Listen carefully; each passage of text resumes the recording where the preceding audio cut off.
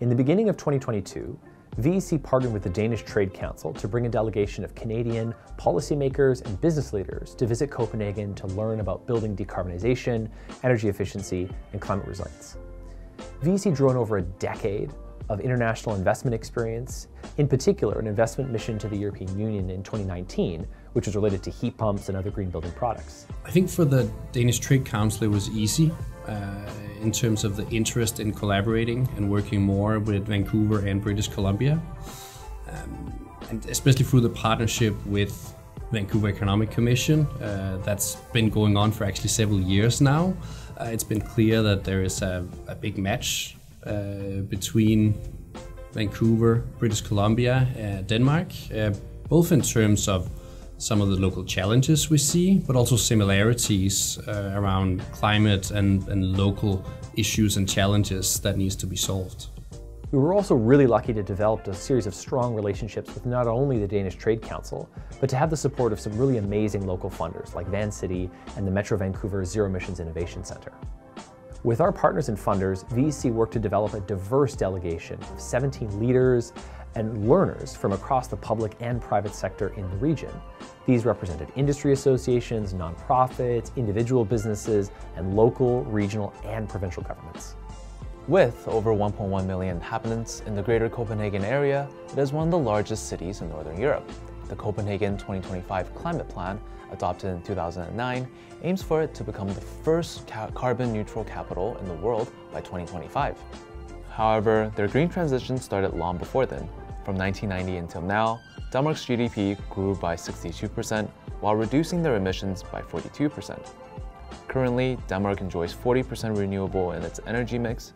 In the urban area of Copenhagen alone, district heating serves 98% of households. In addition, 90% of building waste is reused in the city, showcasing their strong practice on circularity. Copenhagen and Denmark's focus area going forward that were particular of interest to Vancouver were their efforts to scale the heat pump market nationally, where they have already increased their annual national installed from 5,000 in 2015 to 24,000 in 2021. Additionally, regulations related to renovation of existing buildings, where they have requirements to ensure highly energy efficient new equipment and envelope upgrades. And lastly, we're interested in their efforts in addressing embodied carbon and circularity in their building codes, where they have a 2023 requirement that all new buildings use a life cycle assessment for materials, transport to the building site, and construction processes. Because of all this, it was clear that Copenhagen was a jurisdiction we can learn from and collaborate with. In our preparations and early engagements, our delegates expressed a strong interest in understanding the Danish approaches to accelerating building retrofits and the policy drivers and technical implementation necessary for a fulsome climate resilience and decarbonization pathway in the city. In comparison to Denmark, Metro Vancouver has a similar climate, and overall BC has roughly the similar population as the overall country of Denmark. These similarities quickly piqued our interest as we looked forward to learning new and creative solutions to addressing climate in our built environment and all the challenges that come with that. With the help of our partners at the Danish Trade Council, we organized a jam-packed itinerary with a total of 13 different site visits, consisting of 3 government meetings, 4 project tours, 2 district energy utilities, 3 architects, and 1 accelerator.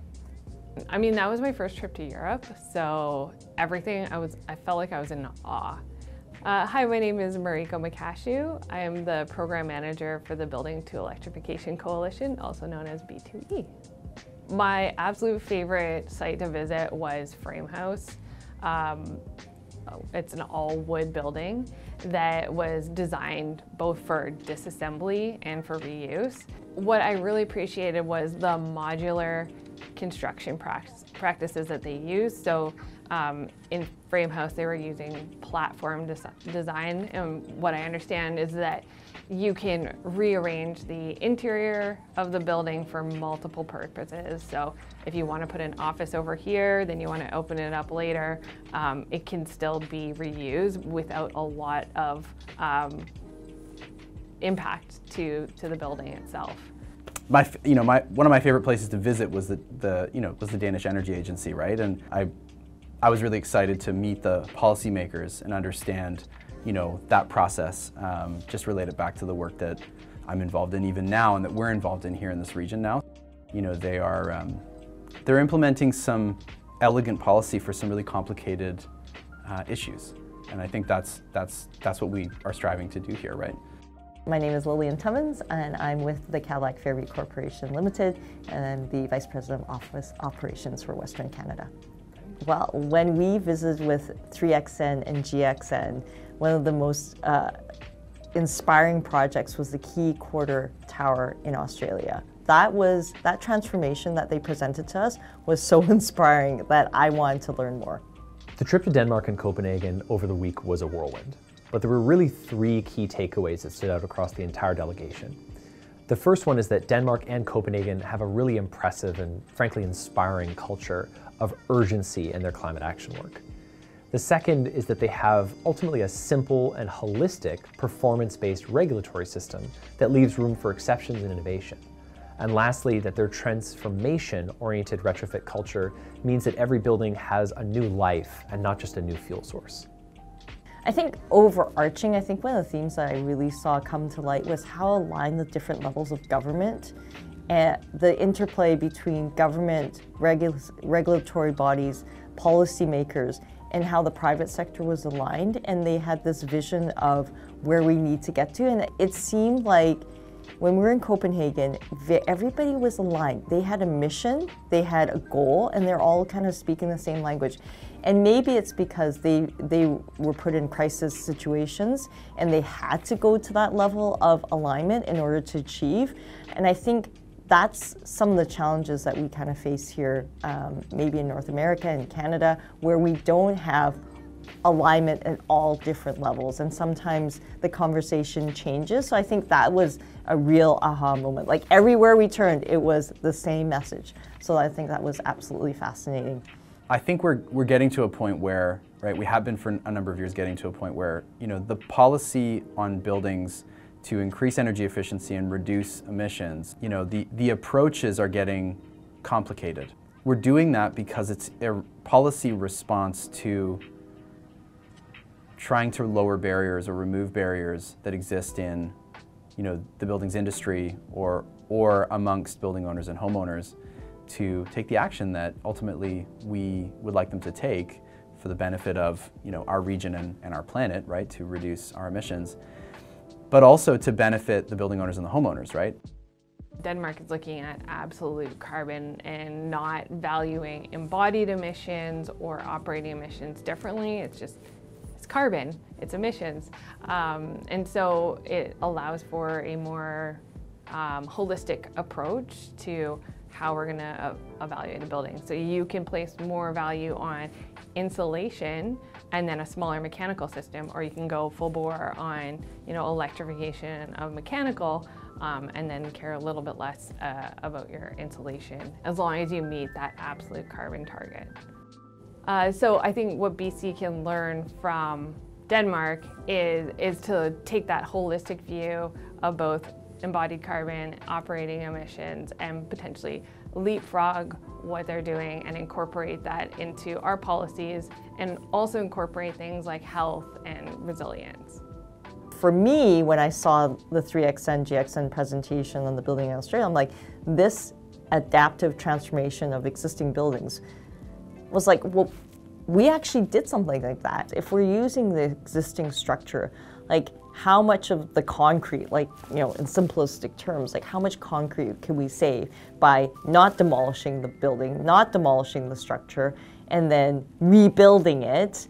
From a feasibility perspective, it makes sense to actually reuse the existing structure. And our designers are pushed to ensure that when we're using existing structure, that it is functional. Which reminded me of the project that we did here in Vancouver, which is 725 Granville. It used to be the old Sears box, and I'm sure people, if they remember, it was old Eaton store. It was, I guess, fondly called maybe the urinal. It was at that time when it was built, it was probably a very beautiful building, but it became a very not very nice looking building. And we were able to transform that building into mixed use property where we have Nordstrom on the bottom 3 floors, and then we have office space with Microsoft and Sony on the top 4 floors. We actually did something like that. And I think, for us to continue to study the applications and the outcomes of doing a project like that would be something that we can share with our business colleagues, we can share with the market and say, listen, like, we did this project. However, like, we actually saved this much embodied carbon.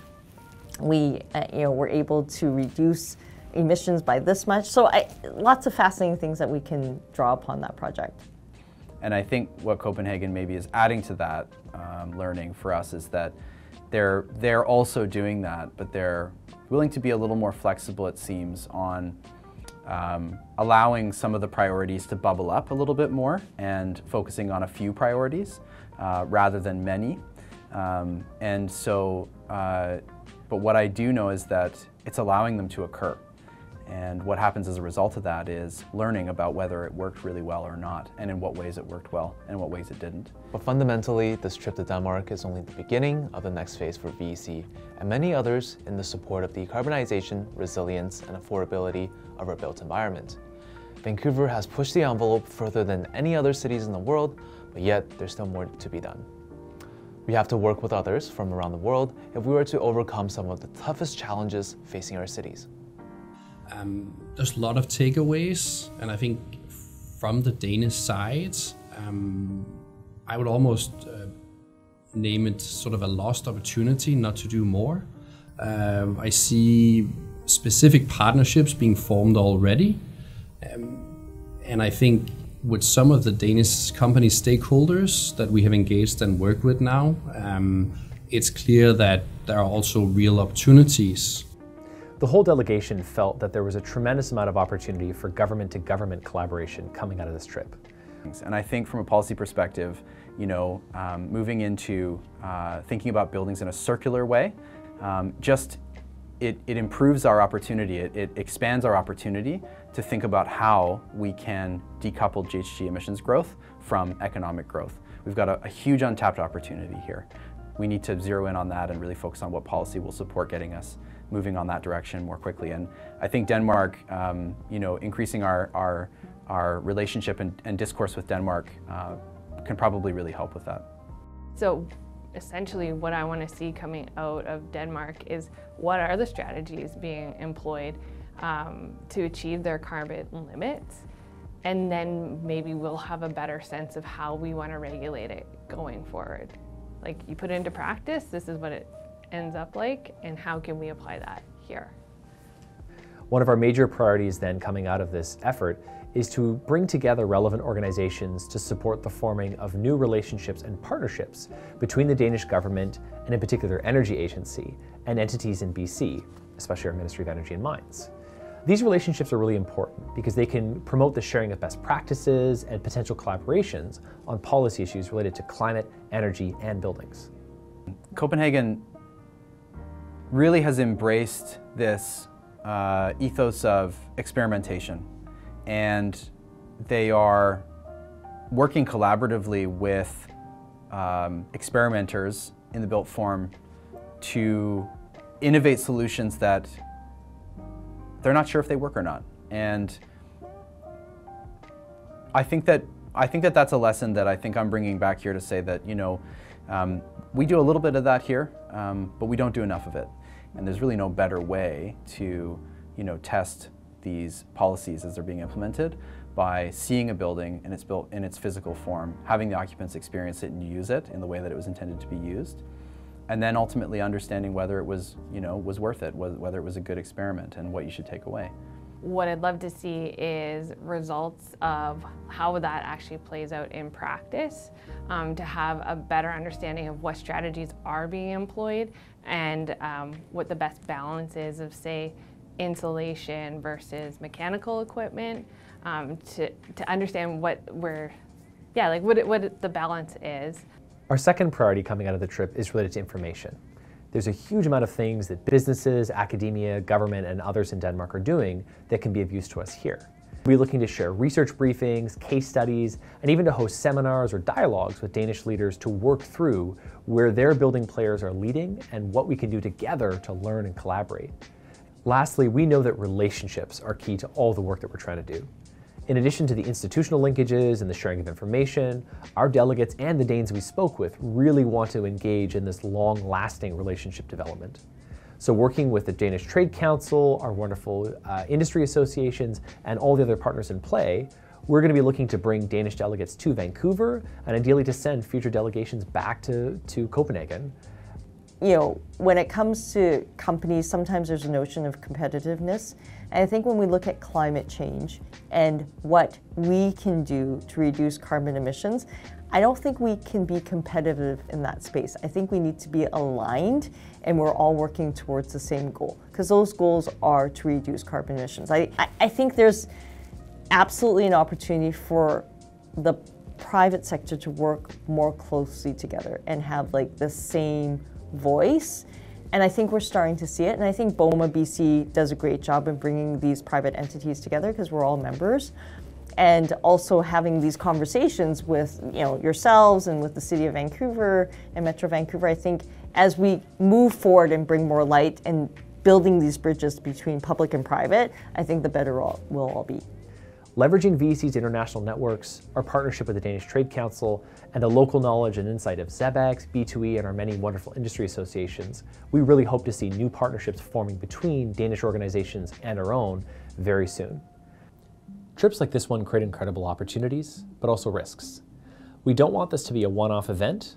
We really want to see the trip to Denmark be leveraged and the lessons from it to build something much larger.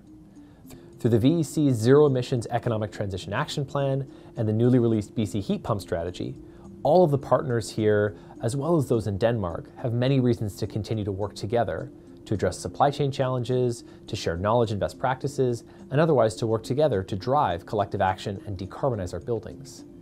British Columbia and City of Vancouver, right, and some of the surrounding jurisdictions are leaders on a global stage in many ways. And I think that the work that we're doing here is comparable and in some ways, really advanced even when we look at places like Copenhagen. And so to see Copenhagen, Denmark on the global stage means that there's absolutely no reason why Vancouver or any of the other municipalities that are in this province can't be actors on a global stage, can't be showing and leading by example, can't be designing world-class policy that can be exported to other places. And in doing so, we have an impact that's far greater than the emissions of our own jurisdiction. In BC, we're kind of pursuing both climate mitigation and adaptation strategies at the same time. We've actually experienced climate impacts firsthand, especially in BC, with heat domes and overland flooding, and we're seeing it happening. So we are recognizing the need to act towards it. Building in a B2E coalition, for example, we have people on board ready to do the work for climate mitigation, and at the same time, if you electrify a building, if you're adding a heat pump, you're adding in cooling as a resiliency measure as well. So that is all kind of being considered in the BC context. I think what I've learned, the call to action is we need to act now. Because I think we're, mature enough in this space and there's a lot of smart people out there that I think we're at this point in time where we can actually act and do the real things in order to reduce carbon emissions, in order to affect, a positive effect on climate change, because it's not singular, it's not about me and you, or it's like a competition. We need to do this because as climate change unfolds, all of us are being impacted for it. So I would say we all, and we meaning the collective whole, need to act. We can't keep just talking about it, we need to act. We want to express our gratitude once again to all the delegates, to the Danish partners who participated in this, and to our funders, the Danish Trade Council, the Metro Vancouver Zero Emissions Innovation Centre, and Vancity Community Credit Union. We're really grateful for your support, and we're excited to keep going. And lastly, to all of our delegates, thank you, and let's get to work.